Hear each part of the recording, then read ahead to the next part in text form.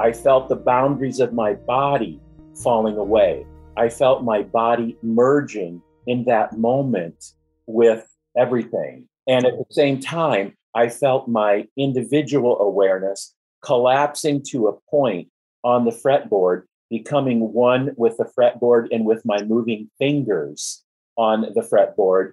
And then I guess a second later, it just expanded. It kind of exploded. And then everything kind of went silent for I don't know how long, but it was this deep experience. And when I came back, so to speak, into my individual awareness, into John, it was different. Seeing the world was different because I now had this perspective of infinity collapsing to a point and then expanding back to infinity, the mechanics of creation. And having had that experience, nothing was quite the same. Everything I looked at felt different. I could feel it inside of me more.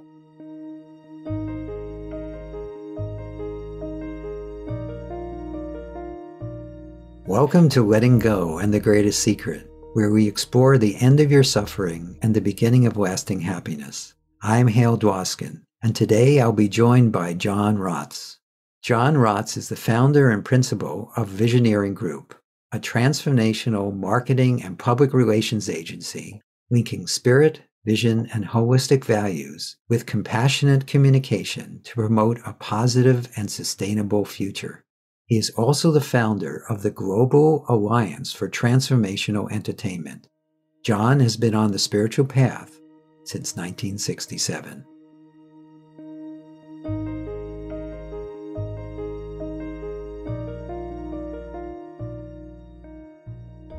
Well, as far as where to start, that's always a conundrum for me. I know. I'm not quite sure whether I start yesterday or, almost 70 years ago. Yeah, well, it doesn't really matter if you work backwards or work forwards. Yeah, I guess we all wind up in the same place anyway. That's true. Well, I guess what I'd like to maybe start with is because I have such a deep and long-term interest in entertainment, arts, and media. Yes. But not ordinary, but from a transformational or consciousness perspective. Yes. So very early in my life, around the age of 11, 12, I had some experiences that were apparently to inform the rest of my life. And at the time, I didn't know how to frame those experiences within myself or how to talk about them with parents or friends or teachers or clergy, whatever the case might be. But as life would have it, I was led along a certain path, which helped inform what those experiences apparently were.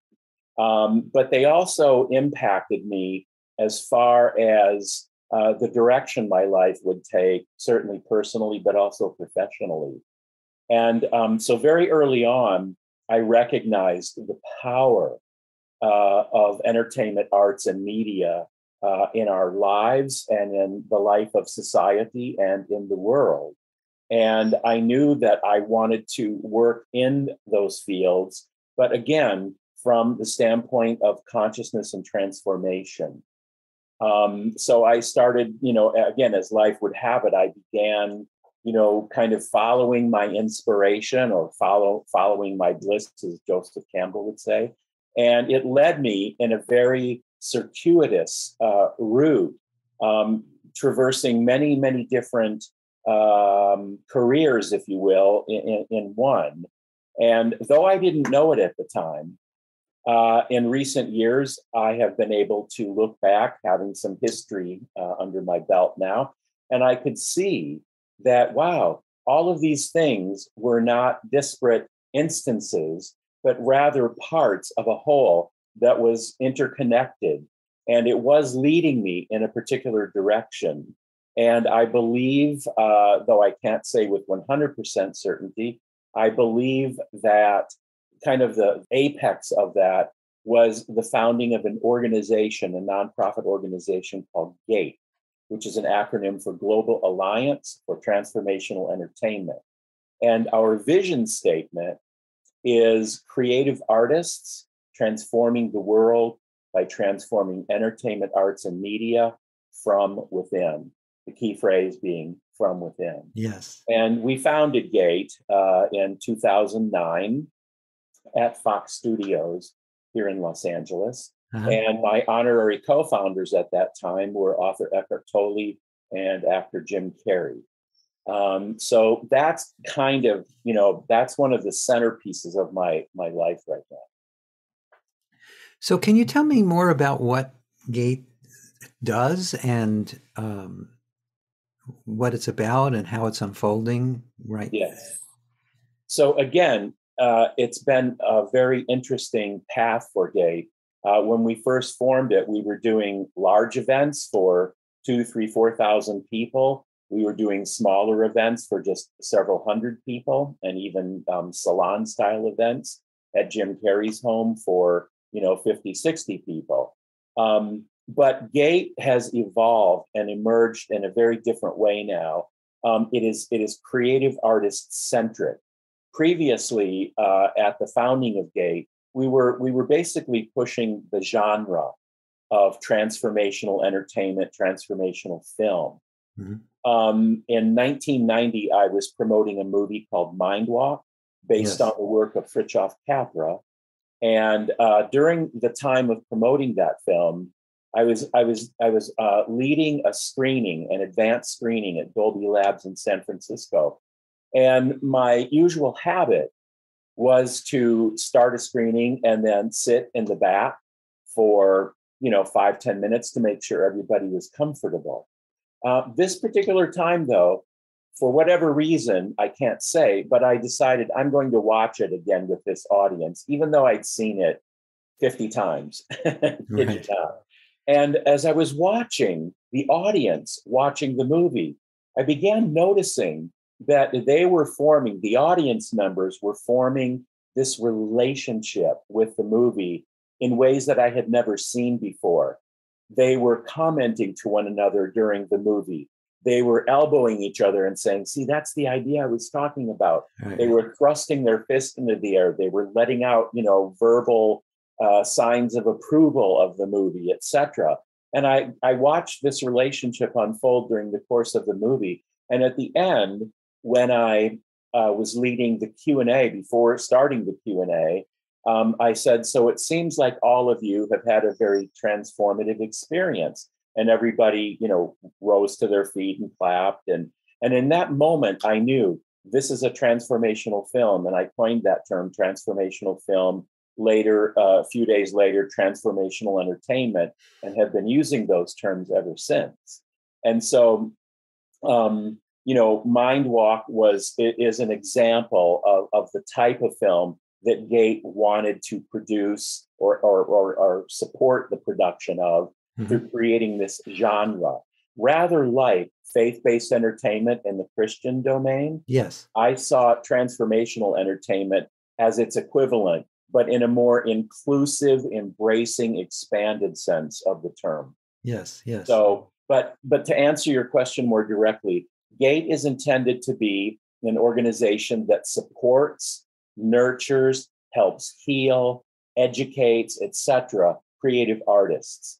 Right now, artists are kind of at a loss oftentimes as to how to move their careers forward. Well, I come out of the entertainment business as a manager and an agent. So one of the founding tenets of GATE was simply, we want to support in all the ways that we can creative artists. So we have about 100 workshops that we're going to be doing online, but also in person. We have a jobs board where people can look for jobs or post jobs. We have various international events. We will be doing our next big GATE event here in Los Angeles in 2022. We will also do our very first European GATE event in Austria in 2022 at Prince Alfred of Liechtenstein's Eco World Peace Resort in Austria. What we want to do, ultimately the vision is GATE Nation. Imagine a nation of creative artists transforming the world. And we want it to be its own economy where people support one another financially. Mm-hmm. We want it to be its own distribution platform.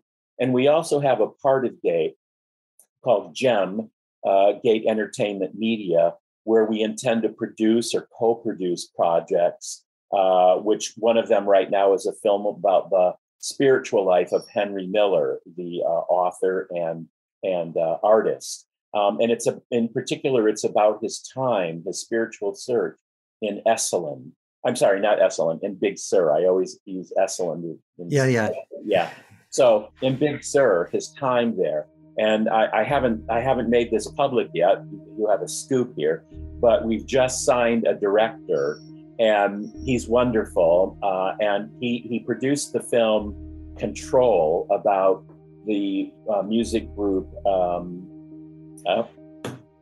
I forget what the name of the music group is. That's okay. But he's currently producing a film about the life of Jeff Buckley, whose father was Tim Buckley. And he's getting ready to produce another documentary about Sinead O'Connor. And then our film is up after that. So cool. Very excited about this growing team. That's wonderful. That's wonderful. And in your experience, you're focused right now on creative artists and supporting them, but you've also met a lot of people in the industry in general. Is this trend to be both interested in their own spiritual unfoldment and also supporting it something that's widespread in the entertainment industry? Yes. So I've noticed over many years, it actually for me started about 40 years ago when I first came to Los Angeles. And the first people that I worked for was Doug Henning, the magician, gave me kind of my very first job in Los Angeles, followed by actor Ned Beatty, who gave me my next job, and I became his assistant. And then following that, I worked with a manager named Dolores Robinson, and we managed Martin Sheen, LeVar Burton, Emilio Estevez, Keenan Waynes, a whole bunch of people. But the interesting thing is that Doug and Ned were both practitioners of transcendental meditation, as was I, and I'm also a teacher of TM since 1976. And so I began noticing that there were people like Merv Griffin and Clint Eastwood and Mike Love of the Beach Boys and so many people practicing TM. And I thought, this could potentially lead to a renaissance in the entertainment business. Yes. And at that point, Ned and I formed an organization that was actually the I guess, precursor to GATE, called, it's a pretentious sounding name, but it was sincere. It was called the Council for the Enlightenment of the Entertainment Industry. And that's a mouthful. It is. Yeah, that's another story. But sometimes those big names are what you need to get something moving. That's true, Hale. That's absolutely true. Yeah. In fact, when I didn't sit down one day and say, I'm going to think of an organization that does this and here's what its name is. No, I literally I was in a particular place and the word GATE just popped into my head. And then it's, Global Alliance for Transformational Entertainment, and an early version of the vision statement, which simply was transforming the world by transforming entertainment and media, period. And then it just popped into my head. And I said, oh, what is that? And I resisted it for quite some time. That happened in 2003. Even though the seeds of GATE I can trace back to 1967, again, looking back and seeing, oh, well, that is interconnected with this and this led to that and so on. Life leaves clues, right? It does. And so I thought, well, I don't know what to do with this because I think it's maybe ahead of its time. I'm not so sure how people in the entertainment business will take to it. But I kept quiet until 2007. And that idea had emerged and it kept kind of pushing on me and I kept resisting it. And one day I was sitting with Eckhart Tolle, whom I'd been working with, and I said, Eckhart, this idea keeps pestering me, and I keep pushing it away. And may I share it with you? And he said, yes. So I did. And his advice to me was, do it. And I said, okay, if I do it, would you be an honorary co-founder, and would you give a keynote address on consciousness and entertainment at the event that we might have, the inauguration event? And he said, yes. And I had introduced Jim Carrey to Eckhart, a little time before that. So I went to Jim and I said, hey, Eckhart and I are going to do this event and form this organization. Would you be an honorary co-founder and co-host the event with me and maybe talk a little bit? Jim said yes. So I knew with Jim and Eckhart, people would maybe take my idea a little bit more seriously. Yes, that's a good start. Good start. And they did. And at our inauguration at Fox Studios, very first Gate event, we filled every single seat, 500 seats, standing room only, and they had to turn away almost 1,600 people. It created a huge traffic jam out in front of Fox. And we have producers, actors, actresses, designers, musicians, pretty much every form of creative talent, has been associated with Gate. So very exciting. That is exciting.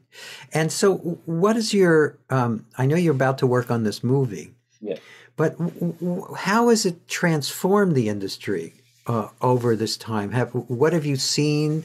Because you've been at it for a while. I mean, obviously, since age 11, as you said, that's when everything started to unfold for you. But have you, since the founding of Gate, how have you seen things transform from that? Yes.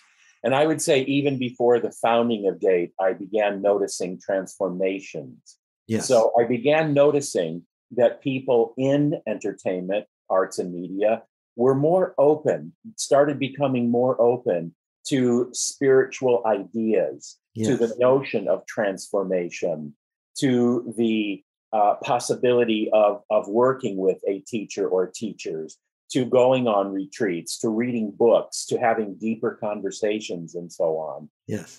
But in the entertainment world in particular, that was a kind of a hard nut to swallow for a lot of people. A lot of people kind of, how shall I say it, poo-pooed the idea of transforming entertainment. They didn't really understand what it meant in terms of entertainment content, in terms of relationships in the business, and so on. And so as I began explaining more and more to people, even in the studio system, people grew more open to it. And people began asking me to teach them meditation. And they began noticing the benefits of learning meditation and practicing it.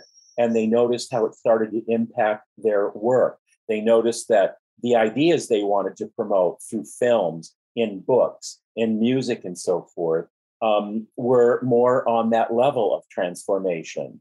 I also noticed that I've worked on some 70 films over the years. What the Bleep Do We Know? Peaceful Warrior, Free Trip to Egypt, I Am, Mind Walk, Baraka, so many films. And I began noticing that the studio system and independent filmmakers started to take notice, and mostly independent filmmakers started to want to produce and direct those kinds of films, write those kinds of films. Yes. So I started noticing that. I started noticing that people in general were being affected.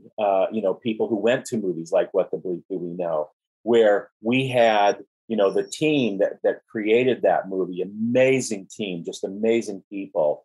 Will Arntz and Betsy and Mark and so many people. And as we started marketing it, and we would notice that in Arizona, for example, at the Harkins Theater chain, it played for like 6-8 months straight in some of their theaters. And we would have lines just literally going around a whole block in theaters around the United States. So this was the impact. And I even noticed one of the Gate events that we produced, there was, 2,000-3,000 people there at the Saban Theater in Beverly Hills.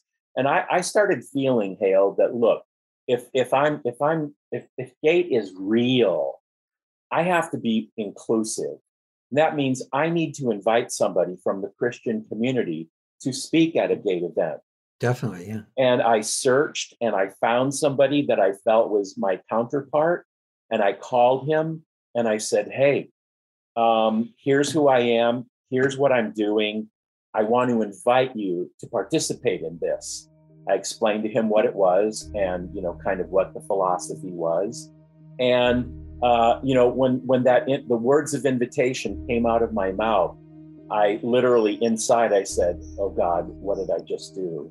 Mm-hmm. And he told me later on that he had the same reaction when he said, yes, oh God, what did I do? Yeah. But he came and he participated in the event. He was wonderfully received. He said some beautiful things. But what really moved me is after the event, he sent me an email, and I wish I could read the quote to you, but it had to do with GATE was a special event. He felt that Christians, that his theology community could learn a lot from GATE and could be more like GATE, be more inclusive, more harmonious, and that he would like to keep the dialogue going. It really impacted him. It's on our new GATE site that will be going up soon. So that was another impact. And then the numbers of people who've contacted me, I would say almost on a weekly basis saying, hey, because of GATE, because of the GATE event or two we attended, we started this company, we started this collaboration, we produced this, we produced that. So I can tangibly see that this orientation, in a sense, gave permission to people to undertake a deeper exploration into entertainment, arts, and media. Yeah, well, that's beautiful. And when you look at the world right now, it's got one or two things going on. How do you see this impacting that? How can what we're doing? I do it on a much smaller scale than you, but how do you think what we're doing can help that whole thing that's going on the planet? Yeah. Well, I love that question. And I don't have a particular answer for it. I can say that I suppose we could consider that question on a few levels. Yes. If we considered it on the level of consciousness itself, what some people, a term they might use is non-duality, yes. Then it's all of these things are appearances that are happening.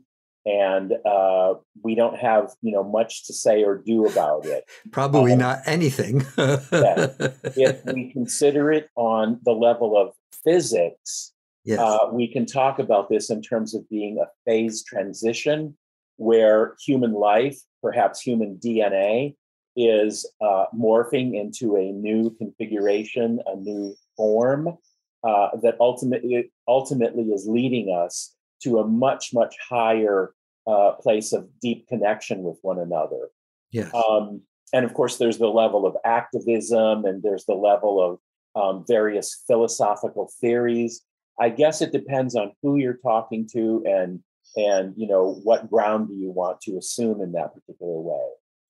Sure. And do you sense something I'm sensing, not just with the community of the people who do our work, but and the people I've been interviewing from many other like-minded communities. Do you sense, despite the fact of on the surface there's all this turmoil, do you sense an underlying openness and interest in the inner harmony, the inner one, the inner light that is in each and every one of us, or is each and every one of us? Do you sense a greater openness? Absolutely. More, again, both you and I have been doing this work and in this community for, a very long time. And I think we can both track the changes that have taken place over the decade. Yes. But now something feels different, even though one could say there is cause or causes to be concerned, certainly at the very least, and maybe even sad, disappointed, and so on. I feel very optimistic because I have a core belief, which probably you and many of your listeners do, and that is that everything is consciousness, Yes. fundamentally interacting with itself. Yes. And if that is true, and if we really believe it, then by default, we must see that everything that is happening, even though our mind may have its doubts and concerns and what have you, we must know that this too is good, so to speak. There Yes. is Yes. something happening here of an extraordinarily evolutionary nature, that it is leading us. And in my opinion, the best thing we can do is stay out of the way, which means cooperate with what is. Yes. Whatever is unfolding, and we need to do our part to cooperate with it while maintaining that connection within, that deep connection and consciousness within. Yes. Yes. The more we allow what is to be the way it is, we can also, uh, just by our willingness to allow what is to be, we often see things that other people wouldn't, or we can lead people to seeing things that they wouldn't be able to see on their own. Yeah. And in doing that, I think it helps shift things in a positive direction. Lester Levinson, the man that you know that inspired this work that I do, used to say that he used to predict that this time period would happen and there'd be a tremendous amount of external turmoil, Yes. which we're seeing. But he thought that it was an incredible invitation or an opportunity for us to stop looking away from ourselves to find ourselves. He said that this time period is an invitation for us to make a U-turn back to you, Yeah. not you, personal you, the artificial one that we all relate to so dearly as though it's real, but the real you that is shared by all that is. Yeah. And Beautiful. I think I think that's happening, and it's not just happening in one community, it's happening planetarily, it feels like. Do you Yeah. sense that too? I do. And to answer your previous question now in this context, so when I use the word artist or creative artist or maker, um, or creator even, I use these words interchangeably. It Mm-hmm. means anyone who is a filmmaker, a musician, a singer, songwriter, actor, actress, poet, dancer, fine artist, anyone who uses the arts. And most artists, if they really explore within themselves, they know or they will realize that they create because they have no choice, and that they are attempting to put works of art in the world to make the world a better place. Yes. There's a phrase I use that, you know, creative works are structured in consciousness and are different in different states of consciousness.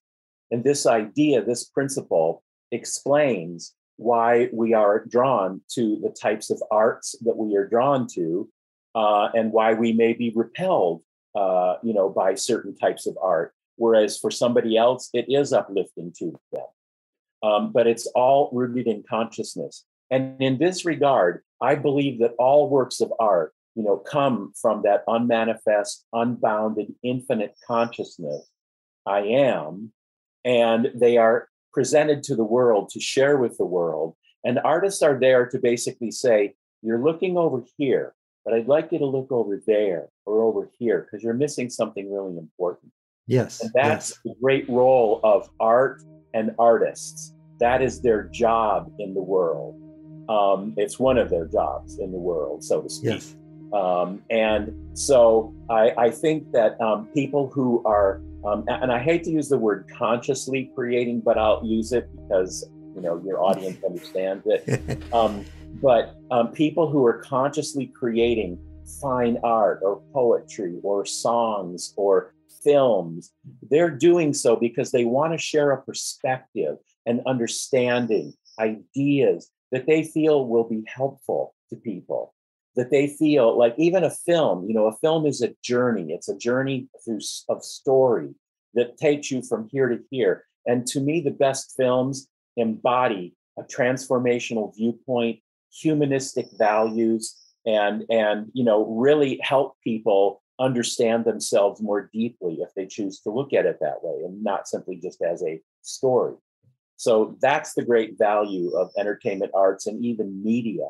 And regarding media, people journalists, let's say, they went to J school and they were taught a definition of news that encompasses, 20 some values, such as celebrity, novelty, if it bleeds, it leads. There's about 20 values they use to define news. Uh-huh. And Gate has been promoting the idea that we need universal, humanistic, holistic values to help redefine what news is. We're not saying get rid of those other values, but add these values to it because it will make your coverage much more appealing to the news stories, much more appealing to people because we're sharing the amazing things that are going on around the world, the amazing people, the amazing developments, the amazing organizations who truly are helping to transform the world. And that's the kind of news I want to hear, and I would like other people to hear. Yes, yes. And if you look at the end of even just the traditional 5:30, 6 o'clock, 6:30 news, yeah, they're trying to go in this direction. I think they sense it. You can, they try to end. It's not that always that transformational, but at least it's stories of courage, stories of perseverance, stories of love and sharing and compassion. Absolutely. And I think that's a wonderful trend. It's a wonderful trend. And I think it's positive. Yeah, very positive. And, I can say, Hale, that over the last, 20, 30 years, I've received proposals from many, many people, similar ideas of starting a TV network, of some kind of a channel, etc., that advocates for this positivity in news. And Gate, actually, one of Gate's projects is a project that examines through acting skits. It condenses a 24-hour news cycle into an evening, about 3 hours, showing people what does a transformationally oriented financial news program look like. Well, it talks about socially responsible investing, among other topics. Yes, yes. It actually teaches people about financial literacy that most people don't really have not been educated with. So let's teach people about how to invest and take care of yourselves financially. And then, what are some of the other programs? Well, any kind of programming you would find on any particular network, you could find in a transformational media network, but with that twist of transformation added. So yes. Obviously health programs and the cooking programs might feature vegan and vegetarian programming, etc. And I don't want to get too crazy about, the strictness of it all and sort of, trying to push ideas onto people that may actually turn them off. Right. But I think there's room for a channel, certainly now, with this type of program. No, I 100% agree with you. But, before we talk more about that, I wanted to circle back something about, you said about creation and artists. I think the way I've experienced it is when I lead seminars, or whatever you want to call them, retreats, whatever, the speaking happens from a place of emptiness. There's no Hale speaking, none. And that's the only way I know how to do it. And I think, and I've done art. I haven't done it in a long time, but when I did it in the past, when I drew or painted, it came from the same place. That if I was thinking about it, that was nothing happened. But if it was coming from that empty fullness that is what we all are ultimately. When it came from that, it had a resonance and a truth, but also that's transformational in the act. So I think that artists are, they're transforming the world as they transform themselves. And good art and good acting, and well, that's an art too, but that's another example. It's coming from this place of this empty fullness. There's no thought to it. It's spontaneous, it's open, and it leaves the audience and the artist transformed. Would you agree with that? I couldn't have said it better. Oh, okay. And like you, I can't really prepare so much when I do a presentation, Yes. someplace. I just trust that will move in my place and say what needs to be said. Yes. And like probably you understand when I say that even now during this interview, because I don't know the questions that are going to come up, I just trust that, some answer will be there. Hopefully it's appropriate. And I'm listening to it as it's coming out. Yes, I am yes. aware of that. Yes, yes. And I will say that one experience I had when I was 11 years old, and I was playing in rock bands from about 11 to 17. I was apparently some quite good on guitar, and so I was playing with guys who were 19, 20, 21, and we were opening for national touring acts, and it was quite an interesting experience for an 11-year-old. I'm sure. But leading up to that, I would sit in my bedroom at home and I was practicing, and I would come home from school and I'd go in the bedroom and I would practice for hours, and one experience that happened when I was practicing one day is, I was sitting in the chair and I'm holding my guitar and I'm watching my fingers on the fretboard and watching the fretboard. And all of a sudden, I felt this sense of expansion overcoming me. I felt the boundaries of my body falling away. I felt my body merging in that moment with everything. Yes. And at the same time, I felt my individual awareness collapsing to a point on the fretboard, becoming one with the fretboard and with my moving fingers on the fretboard. And then in that same, I guess a second later, it just expanded. It kind of exploded. And then everything kind of went silent for, I don't know how long, but it was this deep experience. And when I came back, so to speak, into my individual awareness, into John, it was different. Seeing the world was different because I now had this perspective of infinity collapsing to a point and then expanding back to infinity. Yes. The mechanics of creation. Yes, and yes. Having had that experience, nothing was quite the same. Everything I looked at felt different. I could feel it inside of me more. Yes, yes. Yes, and those type of experiences are becoming more and more common. Yes. Even with people who aren't consciously looking for truth. Yes. Because I think they come from that which we are. They're it's hard to put this into words, but it's the illusion that we usually get locked into of thinking I'm real, you're real, this is all solid, and I'm a person, you're a person, and we need to get something from each other, or we need to protect ourselves from each other. Yes. Is on one level is getting very exaggerated. Yes. On the planet, very exaggerated, but at the same time, it's falling apart from the inside because it is an illusion. And because of that, there is this light that's shining through all form that I think is just an invitation. Yeah. This is an important word that you use, invitation. And I suspect you kind of feel this way too, but at this stage in my life, everything to me is an invitation. Yes. And everything is worthy and deserving of my gratitude.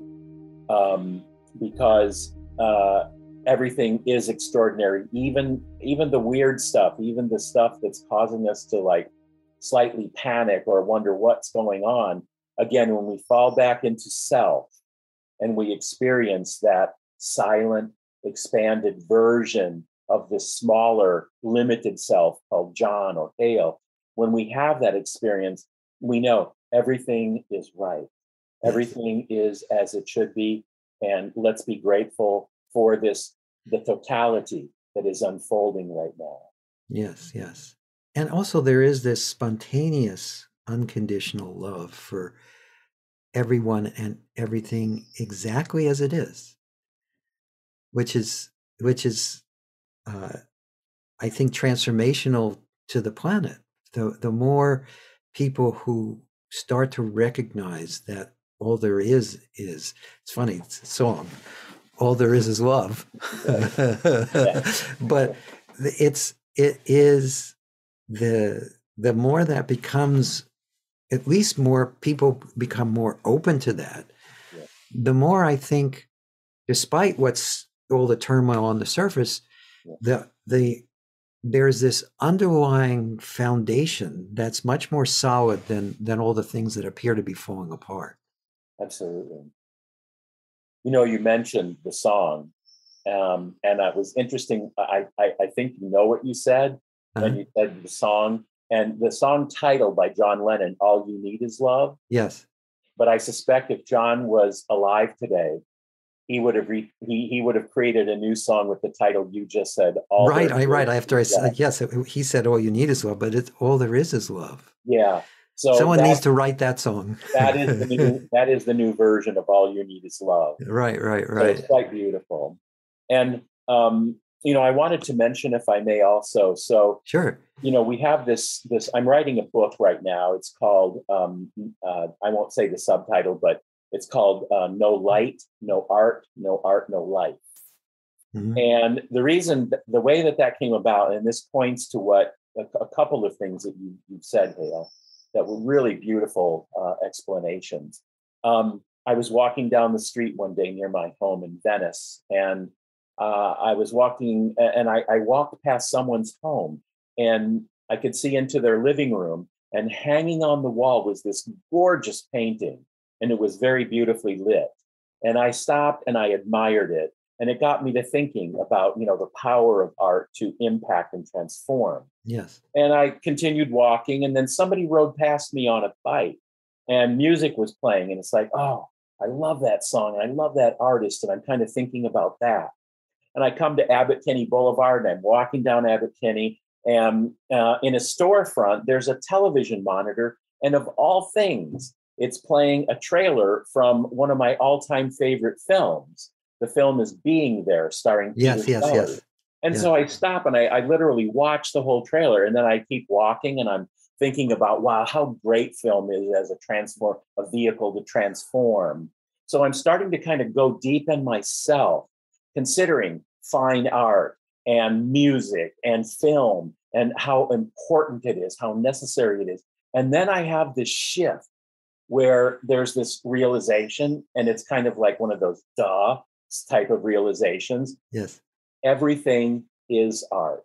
There isn't anything that isn't art. The pavement is art. The sky is art. The architecture, the fine arts, it's all art. And I'm really deep in that, Hale, and I'm starting to kind of lose myself. I'm walking down the street, but I stop, and I'm just kind of really having this inner experience of sorts. Yes. And then all of a sudden, I hear a voice that says, imagine if the creative artist disappeared. Unthinkable, unimaginable, unbearable. Uh-huh. And for a moment, for a split second, I felt life without any type of art in it. And it was terrifying. Yes. And I came back and I wrote down the experience, and it became the Gate Sutra. No light, no consciousness, no art. No art, no life. Yes. Unbearable. Yes, but you know what's really interesting when you said that? I heard something different. what if there is no artist, but not as a not as a loss, but as a tremendous gain? It relates back to what we were talking about earlier. As you've experienced, when you perform or when you're producing or when you're doing something you love, that sense of separate personality dies a little bit. Yeah. And that is what we're, on some level, in everything we do, I believe that's what we're looking for, whether we're artists or not. But artists actually live that more because they're willing to take more risks. They're reaching out more. They're trying to express their truth through whatever art form they're trying to express. Yeah. But they actually, in my experience, not in a negative way, in a very positive way, the separate individual actually dies a little bit when they really are, when the artist disappears and there's just art, whatever the art form is. Yeah. And so I believe that's also another a very powerful invitation, not just for artists, but for everyone. For everyone, because it is indigenous to everyone's soul or spirit. It is who we are at the most fundamental, most basic level, by whatever name you choose to call it. Now, one thing I would clarify from my perspective. Yes. To me, it's not that a little part of the individual self dies. I don't experience it that way, but I do experience that it recedes to the background, and that the creator, by whatever name you choose to give it, becomes more expanded, more the foreground. Yes. But I still sense, John's there, but John, the small John is actually taking the backseat to the bigger John, if you will. Yes. So there's a kind of a peaceful coexistence. There's a value of what some people refer to as witnessing that goes on. Where there is, the dynamic self is there in the background, and maybe even there's some thoughts going on or emotions or what have you. But that big self really encompasses it. And absolutely. Well, I'm glad you brought that up, because I didn't mean that as a denigration in any way of any Johns. Yeah. It's more about, again, trying to clarify what I said and to take off on what you said. I think what happens, it goes from only this to and this. Yes. Because most of it, and that's also where there's so much turmoil on the surface on the planet right now. It's only this. No, it's only this. It's only this. And you're wrong for thinking it could be anything else. But when the personal perspective that we all feel locked into disappears even a little, it becomes more and more an and. It includes everything. It includes every human experience and every form. Beautiful. So, is there anything else that you like to discuss or share with the people we're having this conversation in front of?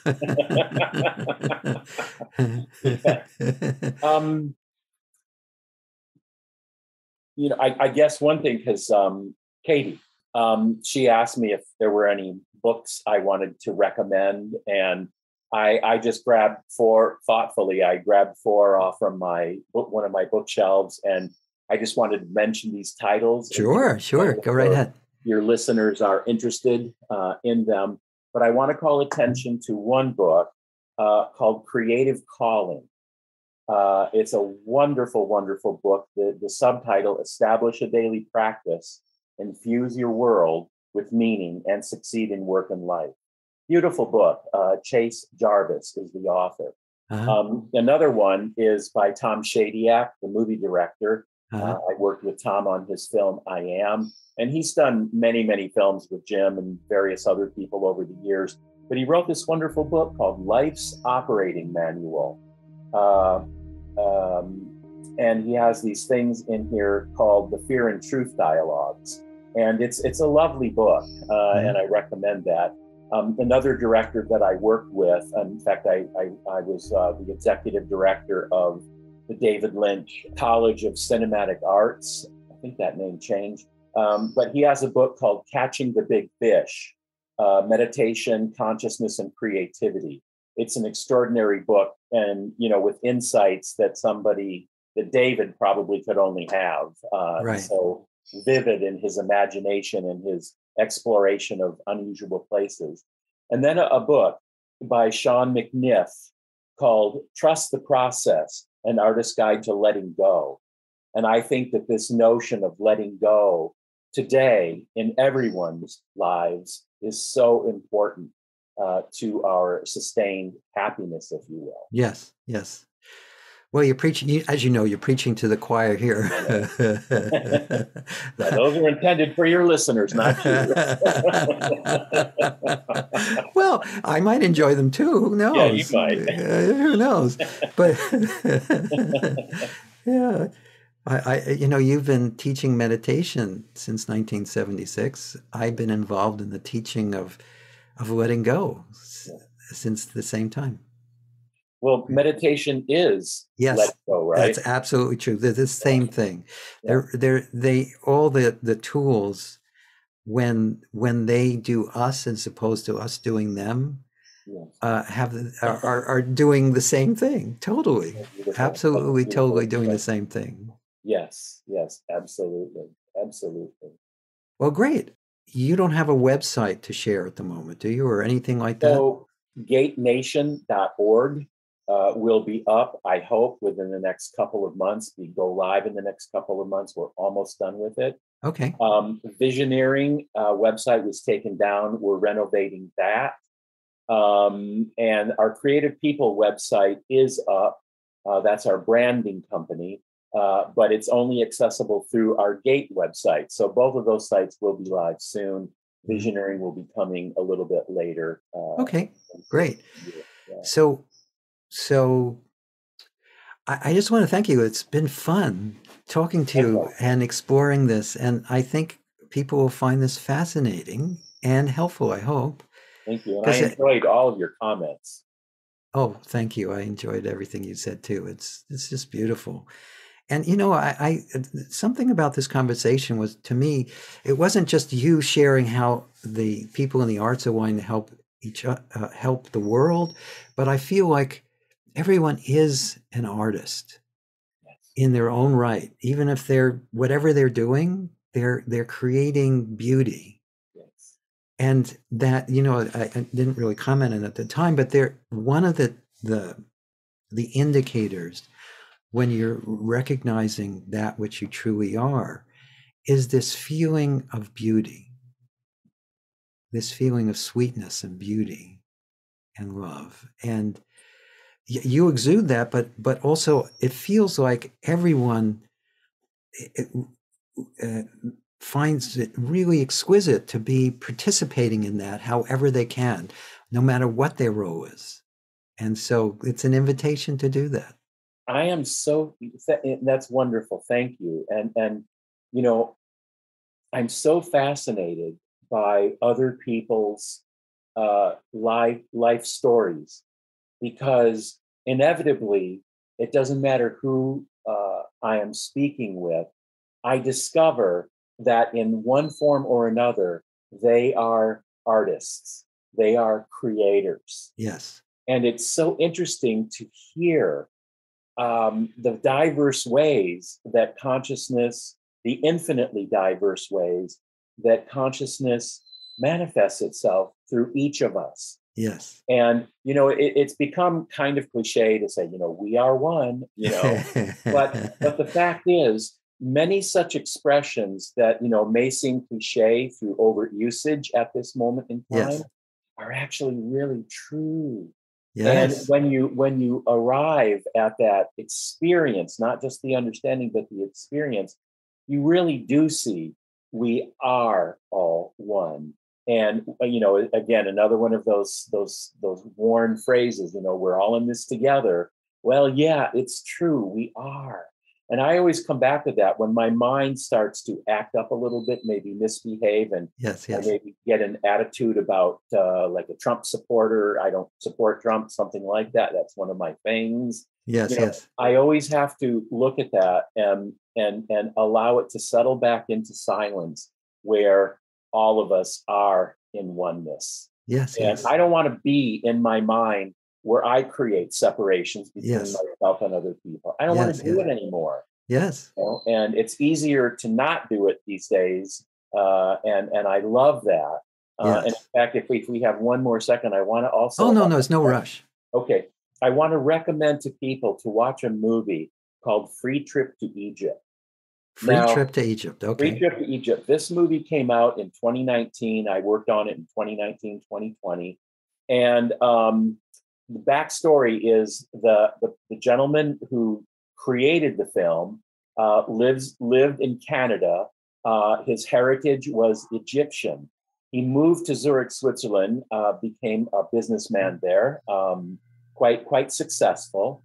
And he's on a spiritual path. And he started noticing more and more all of the things happening in the world. And he was concerned. And he felt like, I need to do something to help. And one day he was on a tram in Zurich and he had this epiphany. And the epiphany was, I'm going to make a movie. And he had the idea for what that movie was. And he's never made a movie in his life. He got off the tram and then he put a team together and came to the United States to begin implementing the idea for the movie, put a crew together. Mm-hmm. And the basic idea is that he and various people working with him held up signs saying free trip to Egypt. But where he held those signs up was at Trump rallies, places where, conservative Christians frequent, other places where, you may not, want to hold up a sign that says free trip to Egypt. Yes. Because you might be spat upon, you might be, told Arabs go home, that kind of thing. But Tarek, the creator, persisted. He had some glitches along the way, but he kept refining his approach. And little bit by little bit, people would stop and say, what do you mean free trip to Egypt? And Tarek proceeded to tell them, I will pay all of your expenses to go to Egypt and have a great time with one caveat. You have to agree to meet with Islamic Egyptian families and have conversation. And finally, after a period of time, he got a group of people to agree to go. They went and he paired them up. He paired each person up with an Egyptian person or family. And what you see happening is this unfolding of all the boundaries of prejudice and other things that got in the way of their true experience of one another falling away. And in the end, everyone embracing and saying, I love you. Mm-hmm. This is what we need to do. Yes. On a big scale. On a very big scale. Yes. Absolutely. Yeah. Well, that's wonderful.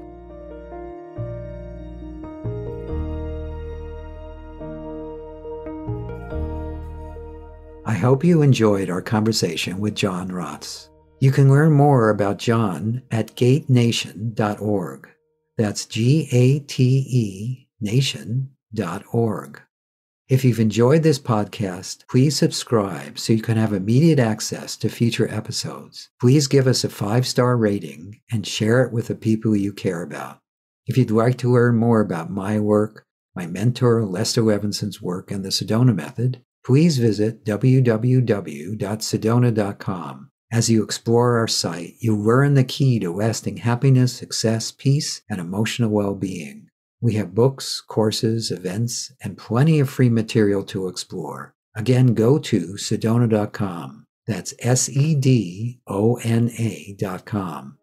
Thank you for being here, and we'll catch you on the next episode of Letting Go and the Greatest Secret.